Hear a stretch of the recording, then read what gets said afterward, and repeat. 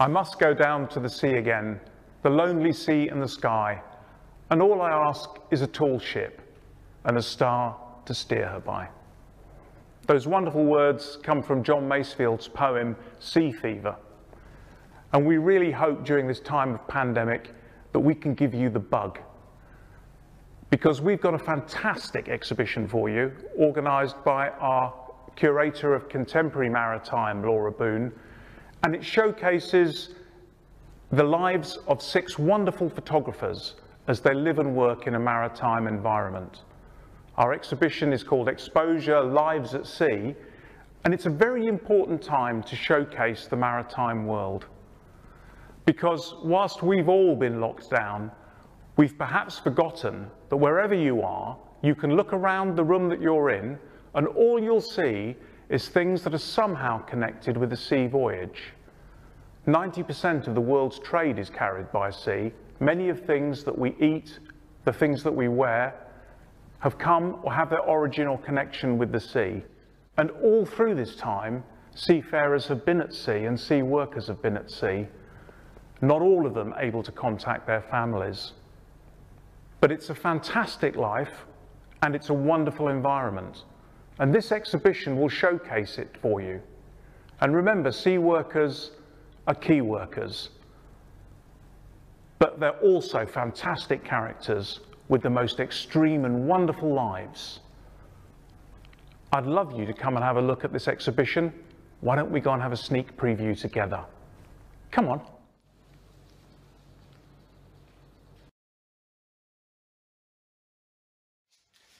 In 1995, I got my first commercial fishing job in Alaska and ended up going away for a couple months every summer for years after that. And I felt like at that time, social media really wasn't happening and there wasn't a lot of images from the current life at sea, the commercial fishing world that was happening at the time. You'd go into fish restaurants and see all these nostalgic old black and white photos of commercial fishermen with these huge catches, but it didn't seem like there was a way to find out what exactly was going on commercial fishing boats today. So my curiosity about commercial fishing, my love of the work, also made me want to make a photographic project out of my life as a fisherman. Hi, my name is Octavio Burto and I am a conservation photographer. I am from Mexico, but I have been living in the United States for the last 20 years. I started as a wildlife photographer and then specialized in underwater photography. In the last 10 years, I have been using photography for conservation projects. In 2001-2013, I'd been predominantly working commercially as a freelance photographer, and I think I felt that I just wasn't able to sort of negotiate my time that in order to allow me to concentrate more on these projects. So I think I'd kind of I'd reached the point in 2013 where I just felt, right, now's the time when I have to really change things. And I actually remember seeing there was a feature on the news on television about the offshore oil and gas industry, and I thought, now here's an industry, our last remaining heavy industry that is still operational. There's an opportunity here for me to do a project in an environment that hadn't really been covered extensively photographically before. The motivation behind my work is to bring science to a larger group of people and bring it to people in a way that's impactful and that connects people with scientists. A lot of times we think of science as being separate from communication, but communication is actually an integral part of science. And photos are a really impactful and powerful way to communicate science. So the motivation behind my work is to communicate science through images and help them come alive outside the pages of a peer-reviewed journal. Antarctica and polar regions is, in general, are a place that, again, interested me for as long as I remember. I have been trying, once I started working, I have been trying to apply to various different polar programs in different countries.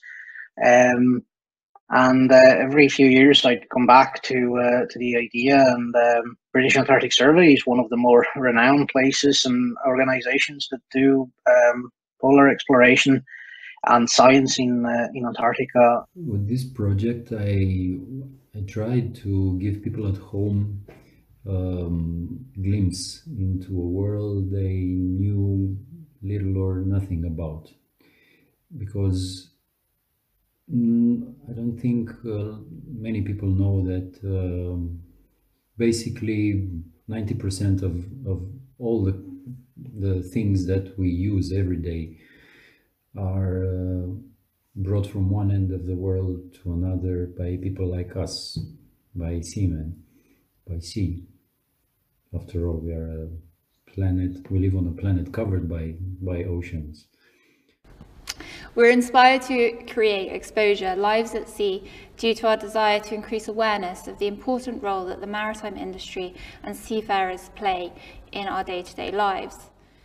However, when we started researching it, we were amazed at the huge array and quality of the photographs that were captured.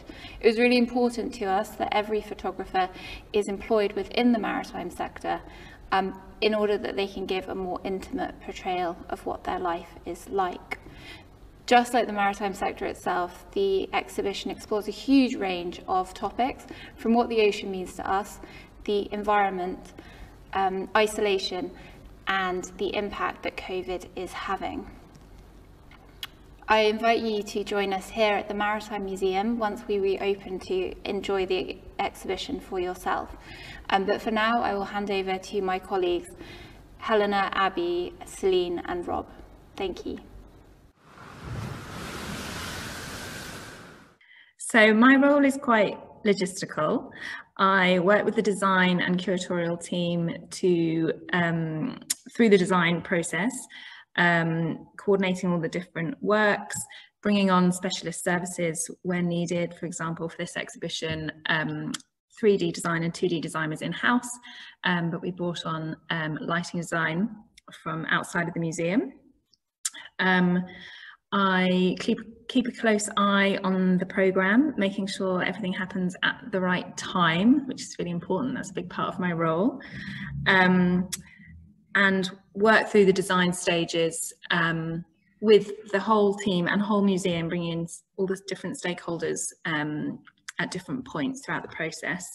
And then bringing it to completion. There's an on-site phase, an implementation phase, where we build the exhibition and install it.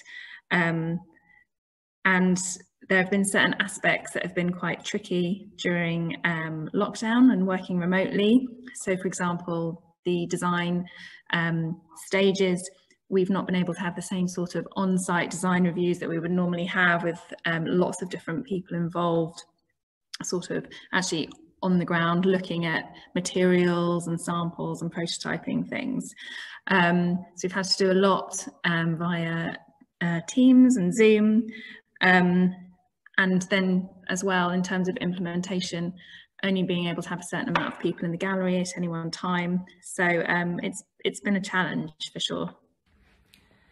So as an exhibition designer, my main role is to create a space for the narrative, for the story we are bringing to the gallery. There's quite a few different steps to come to the end product. I'm going to take you quickly through the main work that I was involved in for exposure. The first thing is to really understand the story, and then for this instance to understand what each photographer's work is and how they work, and what we want to give to the visitor throughout their journey. So the first thing is to model the space, the gallery, creating walls for each of the photographers, creating an interesting journey so that we can really showcase each of the works to their best. The next thing is to look at links, especially for this exhibition, because there are 6 different artists, to find those links between each of them, and then use that as a sort of first palette for colors, for textures, for materials. The main thing that came up to my mind for this exhibition was water, because they're all showcasing their work on water, on the oceans, on the sea. And how could we bring that into contextualization into the space? So something came up to my mind, which was rust. Obviously, rust gets a lot of it on cargoes, on ships, and the erosion of the water was a nice poetic link to each of the artists. So we created section panels for each of the artists in a rusted metal. And that was then a good link for visitors as they're walking through the space to kind of go from one artist to another. The next thing is obviously looking at colours, choosing colours. Again, we often look at clues in the artist's work and how they protrude the colours within their own work. And then also a very key element is to collaborate with other people on the project. So the graphic design is a very important element, especially in this exhibition. So working with Abby on this project. And another very important collaboration is working with AV and digital experts to bring another element to the exhibition, which is films and videos. And so yeah, that's in a nutshell what I do as an exhibition designer. The final stage is to have everything built on site, and that's although we designed this exhibition all throughout lockdown, which was quite a challenge, but a new way of working.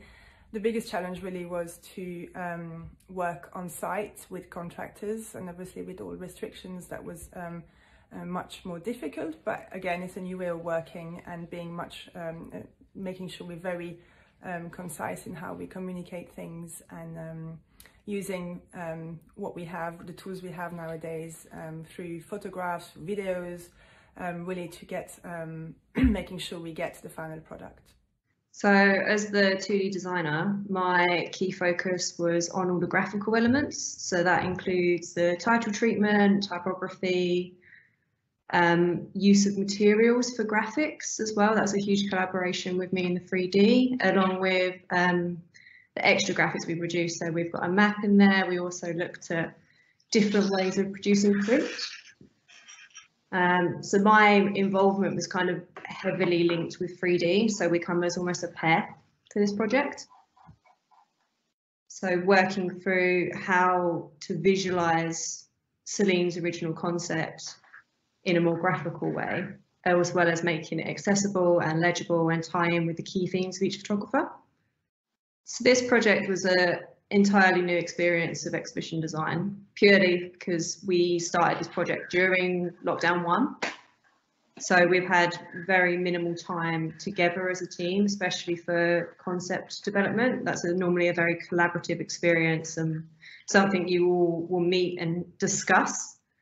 Whereas obviously with lockdown in place, it was a lot of learning how to communicate ideas visually and through email and video call, rather than it just being a natural flowing conversation, which was a very interesting experience. I think it really helped bond us as a team, because we had to learn not only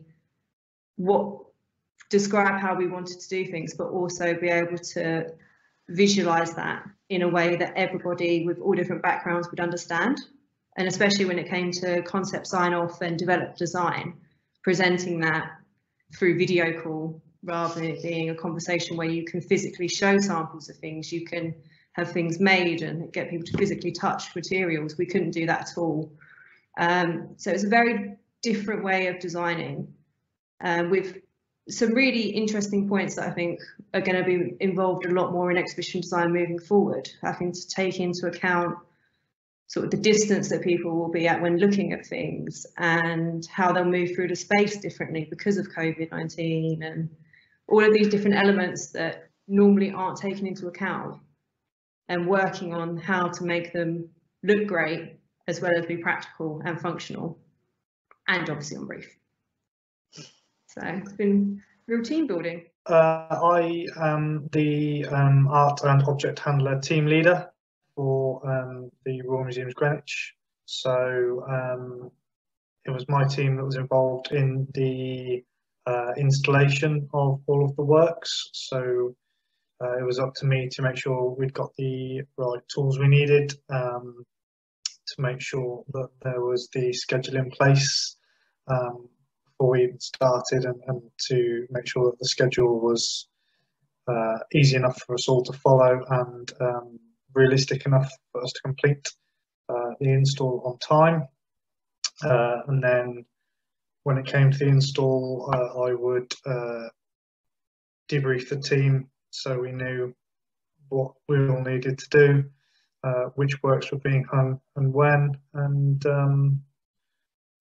yeah, just making sure that the design team's designs came to life in 3D. Lockdown obviously had an impact on us. We went from having a 2-week period of install to having to try and complete within 4 days. So obviously a drastically shorter install period, and obviously being the team leader, it was kind of my responsibility to make sure that not only did we complete the work in the set time, that everything was still done to a high standard, and that we didn't jeopardize any of kind of health and safety or our high standards in doing so. But I'm very pleased to say that we managed it. Yeah, assistant is a little monkey. He was given to me by my girlfriend. Well, actually, to be honest, I should have said he was loaned to me by my girlfriend when I was going to Antarctica. And the idea was that assistant has travelled to a lot of places in the world, but he's never been to Antarctica before. So I think it was a little bit for him to keep an eye on me. And also to for me to bring him out.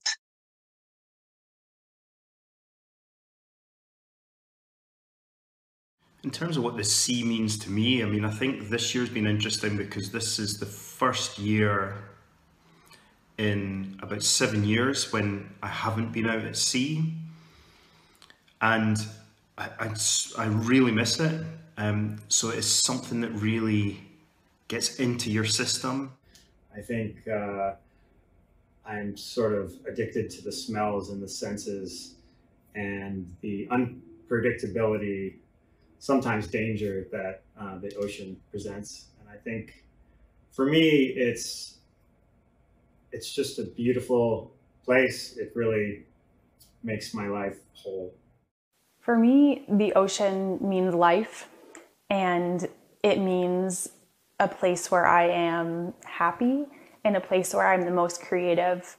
The ocean means freedom. The ocean means, I don't know, life. We came from the water. I feel like when I'm in the water, I'm almost a different person. You kind of are counteracting the effects of gravity. You're weightless. You're disconnected from the rest of the world, but maybe more connected to your creative process. The ocean was like this great escape into this mysterious, unknown world where, you drop a hook down with a little piece of bait on it and you never know what's going to come back up.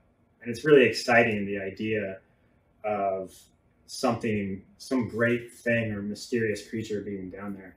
I think other than the maybe the depth of the oceans or the bottom of the oceans, I think the polar regions are probably the least touched regions of the world, and there is still, I think, a lot to explore. No matter the dangers, we always chose to confront them and to sail into the unknown, whatever, because we didn't have maps, we didn't have compasses, we didn't know where we would end up, but we just kept on going forward, chasing the horizon. The ocean is everything. It's life itself. It's home.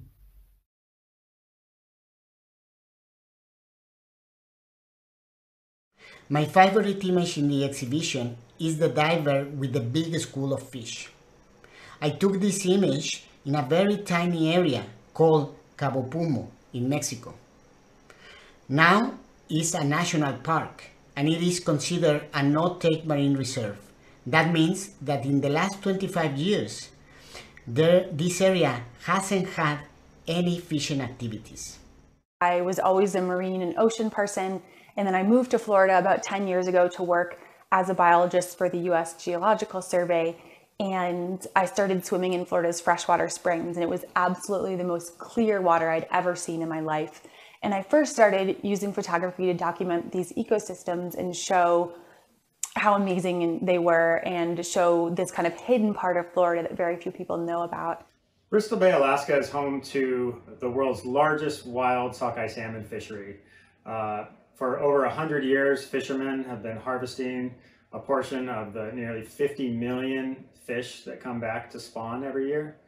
It's one of the most sustainable systems in the world, and it's totally pristine and untouched by development. But we are under threat by a project called the Pebble Mine. It could become the largest open pit mine in the world. But when there was a collapse in 2016, you heard the word decommissioning being used a lot more frequently. And I'd always sort of approached this project with a view to being almost like a time capsule for future generations when we had kind of moved beyond extracting oil and gas from the North Sea and looking at more renewable energies. I think, again, I'm not a scientist, and but I think there is a consensus that obviously I believe the global warming is happening. I believe the global warming is at least accelerated, if not caused, by the human activity, and I think it puts Antarctica as we know it in danger. The marine life has recovered amazingly, and these fish, the big-eyed trevallies, are gathering in thousands of fish with the purpose of mating and reproduction.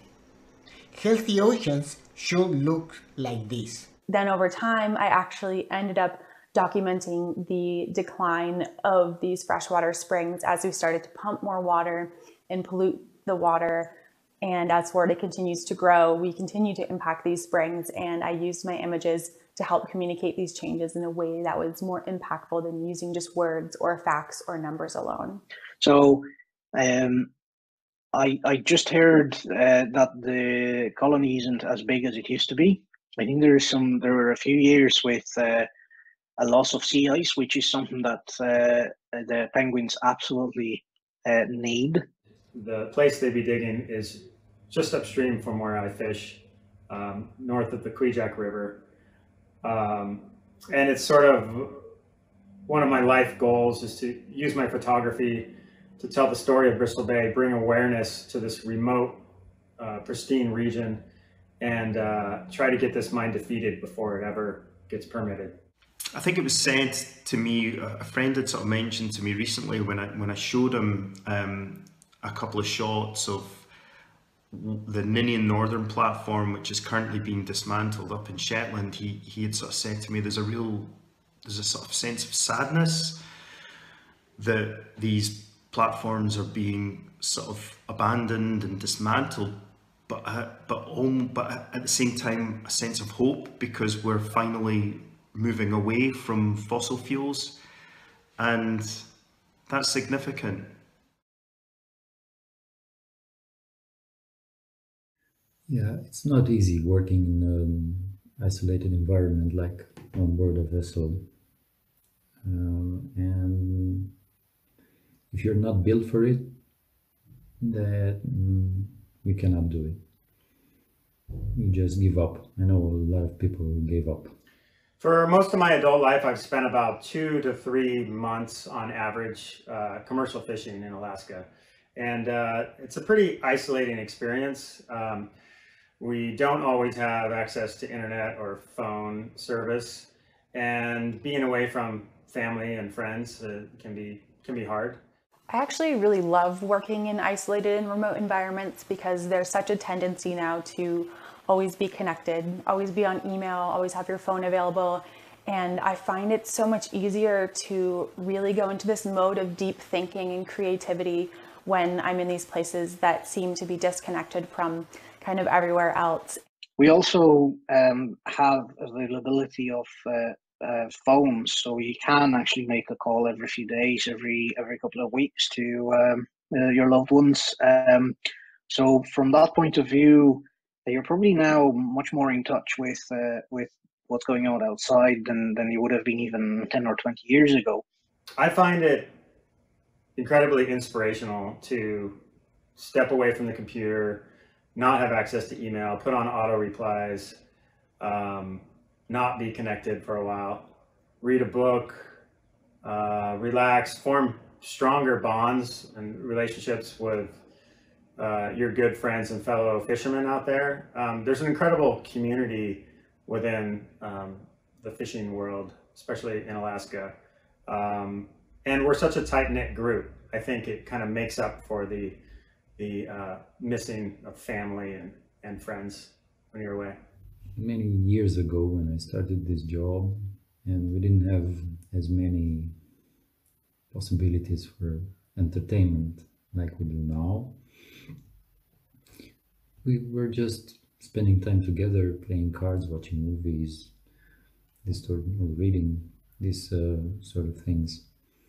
Now we have access to the internet, we have smartphones, we have tablets, we have laptops, and we tend to spend more and more time isolated from each other, even though we are together on board the vessel. It can be hard to have friends who maybe don't understand why you're always gone or why you don't have cell service. And one thing that's been actually really amazing on the flip side of that, though, is that, you know, you might end up having a harder time with some relationships, but you end up building really strong relationships with other people who do exactly what you do. Now, it's a little bit different, I suppose, maybe with my girlfriend. We met before I went south. She gave me an assistant. So, you know, assistant was there with me, and I think it was much harder for her to kind of stay behind than it was for me to be in Antarctica, because I was where I wanted to be. But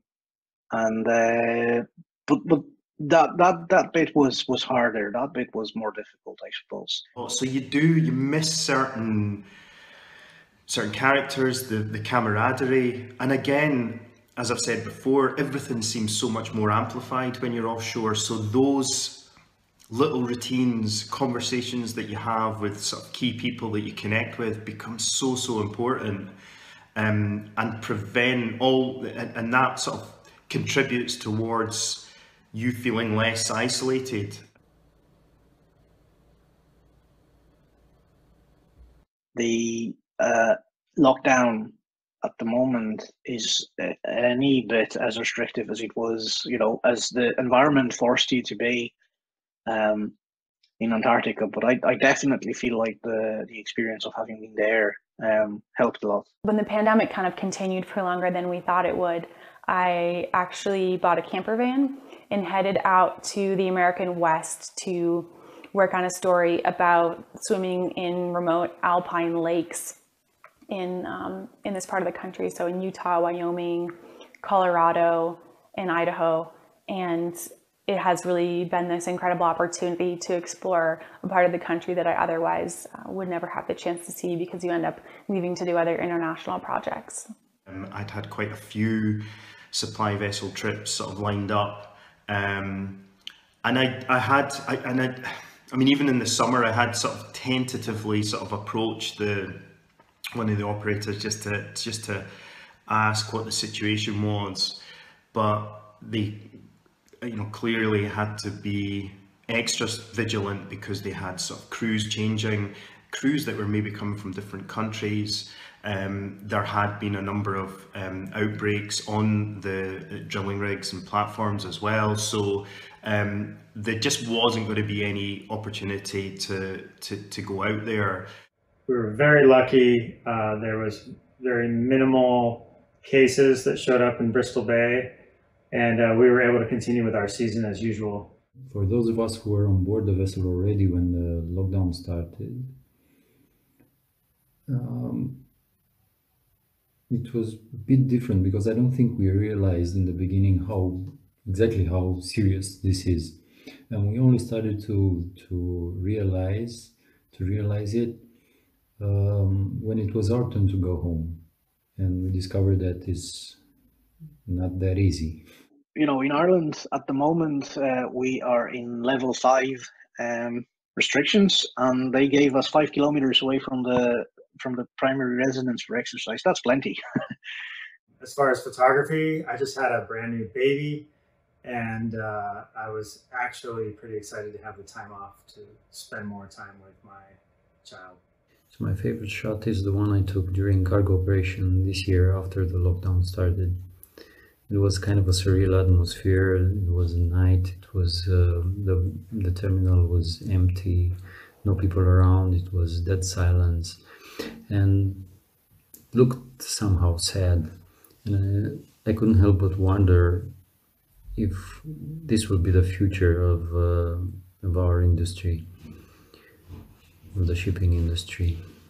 I like that shot because, in my opinion at least, describes the condition of the seamen all over the world, especially during the pandemic.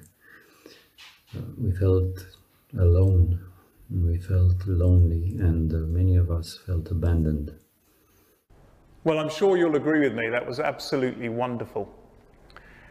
I want to say a few words of thanks. First of all, to an individual donor who's given anonymously. Thank you very much. It means so much to us.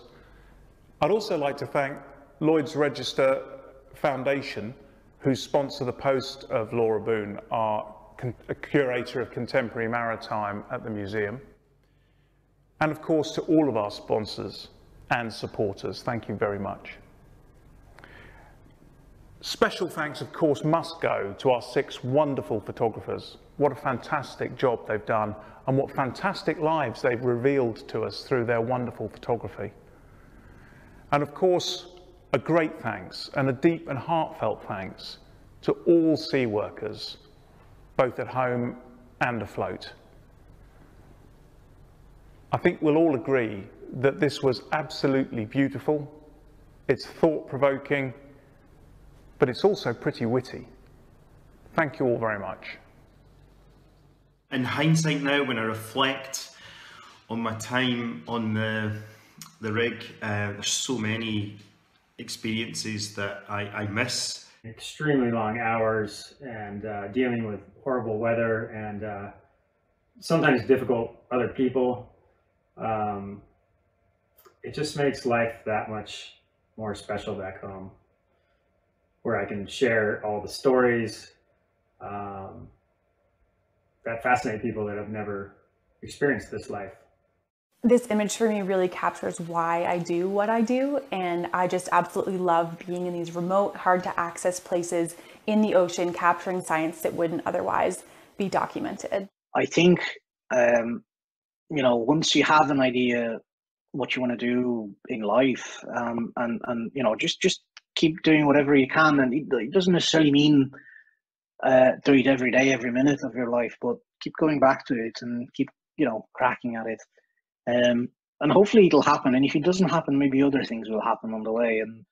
And often photography can be more about the journey than the outcome. There's one more thing I wanted to say, is that never in a million years I would have imagined that my project, my photos at sea, would end up in an exhibition like this one. What I am expecting of sharing my work at this exhibition. I hope that people, after seeing my images at the National Maritime Museum, they will care more about the health of the oceans, and they will join us to fight climate change and other big challenges that humanity is facing.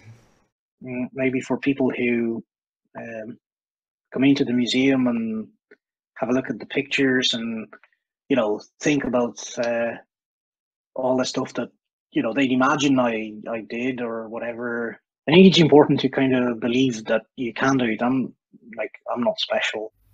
I would have never imagined something like this. I mean, to end up in a museum, in a project as big as this. So I wanted to thank you for your confidence and for your appreciation. And I'm sorry I cannot be there to see it, but who knows? Maybe things will change and next year I can visit it. Do you think you'll go back to Antarctica one day? My girlfriend might kill me. I'd love to.